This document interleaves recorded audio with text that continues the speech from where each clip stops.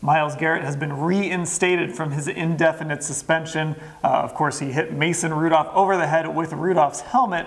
The question here, though, Mary Kay, is the suspension going to change Myles Garrett in any way, or can he be the same player? I think he will be the same player. I think he's level-headed enough. I think he's smart enough to head back into his NFL career being the dominant defensive end that he was. He was fourth in the NFL with 10 sacks in 10 games. He was a candidate for NFL Defensive Player of the Year. I don't think this will change him. When I see him out on Instagram or on social media, he looks like he's handled this very well emotionally. I don't think it broke him or will change him. Ellis, do you expect a different Myles next year?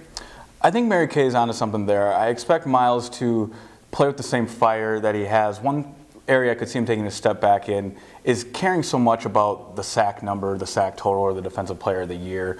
Doing that may narrow his scope and allow him just to play football. And when you're as talented as Myles Garrett, usually just playing football will take care of the rest.